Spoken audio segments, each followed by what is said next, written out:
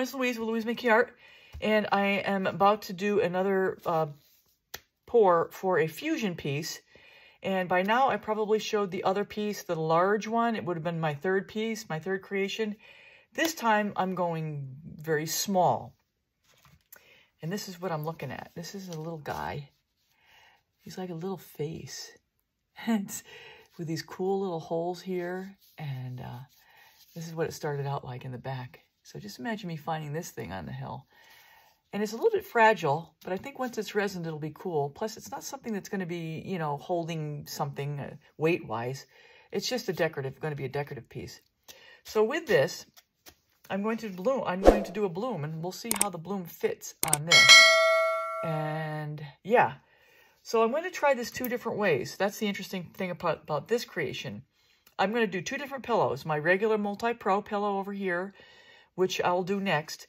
And then this pillow, which is my Valspar, which is 833124 pouring medium paint, combined with my Bear 8300. So I have about 1-to-1 ratio of Valspar to the Bear. So roughly 18 grams between the 2 of them here. And then I added an equal amount of that of Floetrol. So for example, if I had 15 grams of the Bear combined with the Valspar, I added 15 grams of the Floetrol.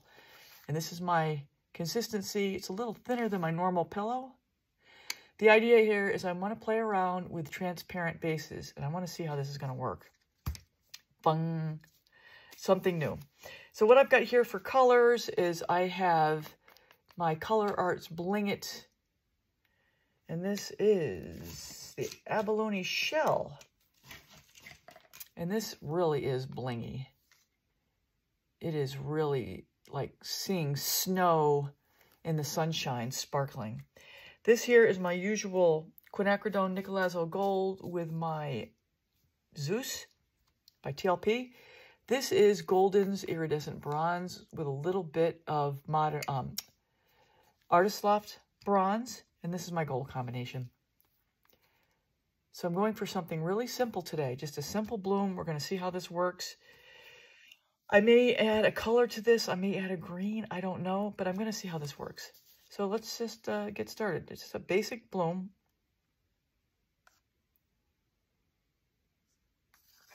And I don't necessarily need to worry about going lengthwise or not. I'm just gonna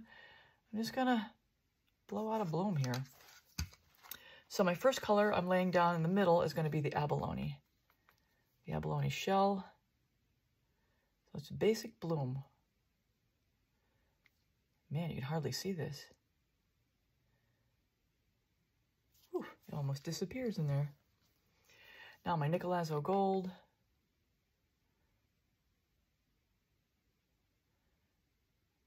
And this pouring medium pillow is very different already.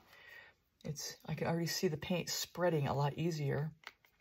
Now the bronze, I'm only putting down a small amount of bronze because this stuff tends to be really bossy. Gotta get enough though.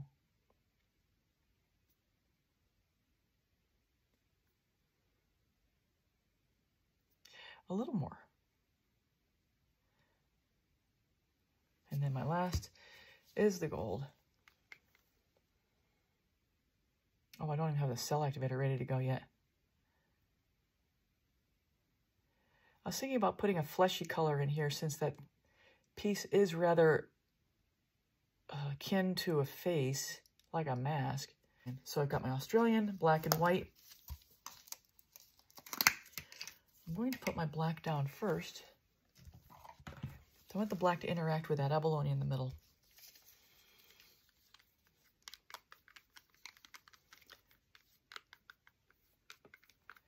Now, if you're curious about how cell activators work with each other in sequencing, I have a video, I'll link it above, that talks about that, whether you put black down first or white down first, and what happens when you do either one.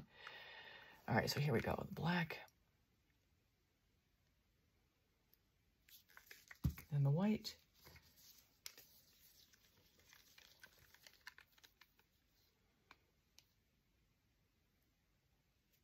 There we go.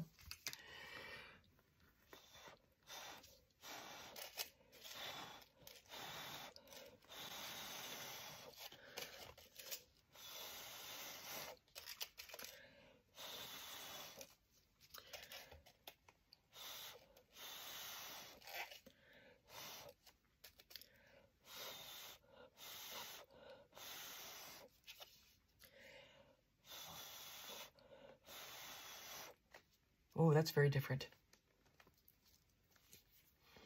You see how that blew out? That is very different. It's always fun to see how things work differently. Now, I don't know if you can see this. Oh, wow. Huh! I could see the griddle marks of this through that center cell. The cells in the center. Oh, I hope this holds together. Please don't fall apart. Here's my shape. Do want to have this in mind.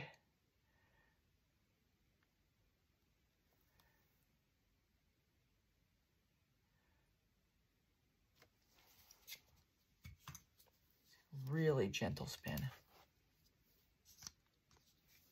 I just hope and pray it holds together.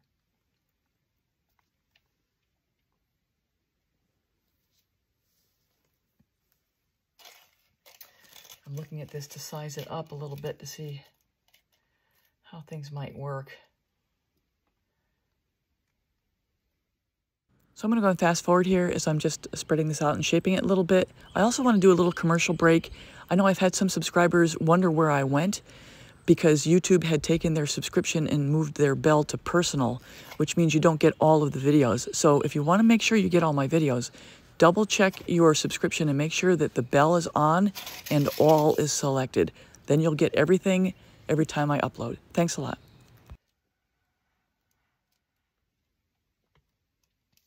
See how it dries. So far the cells are holding together okay. So that's good. So I think I got the directional I want. This is done as I'm going to have it.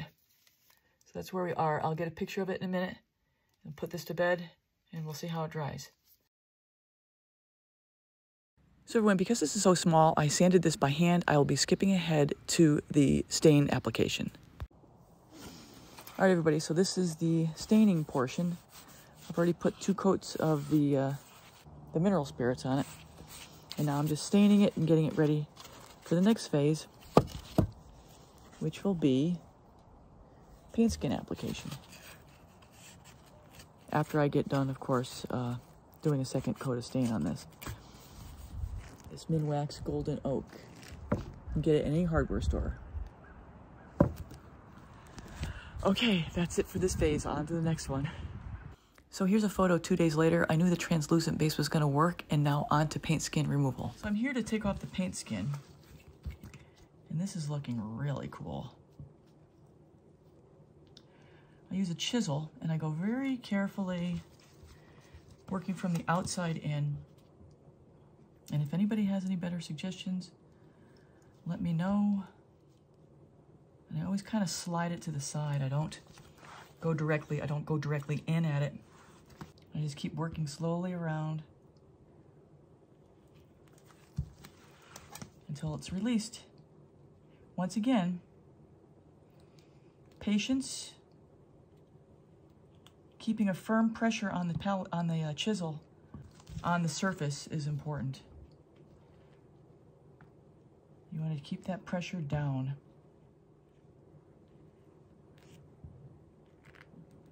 There we go. Almost. Look.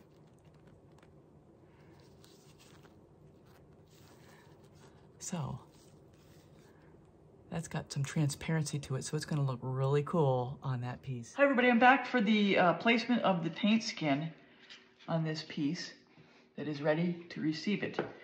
Here's the paint skin, and it took me a while to cut this out.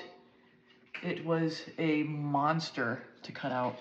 There are just way too many little cuts and holes here I've got to work around. So yeah, got my varnish over here. I'm ready to go. So I'm going to give a little dose on the piece itself to get it ready. And then we'll, yeah, this was a very odd shape to work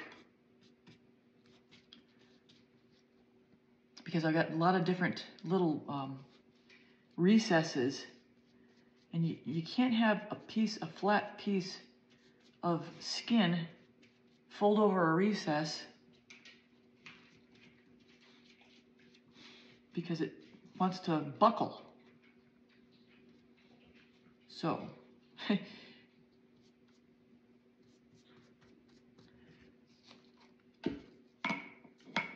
okay, so here we go.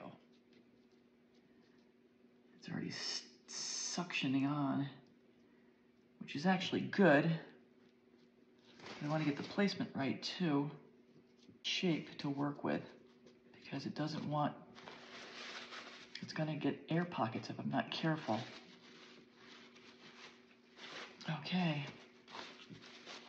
It's a little bugger. I think I'm going to have to hold on to it until it's fully secured. Okay, so this is where we are.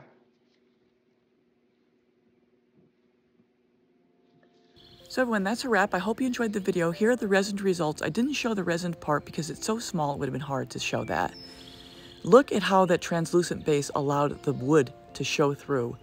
My only regret with this piece is I probably should have used more vibrant colors because this color palette kind of blends in with the wood, but lesson learned for the future. At the end of this video, I'm going to have a link to my other fusion pieces. And if you're new here and haven't subscribed, please subscribe, hit the bell and all. You'll get all my latest art tutorials.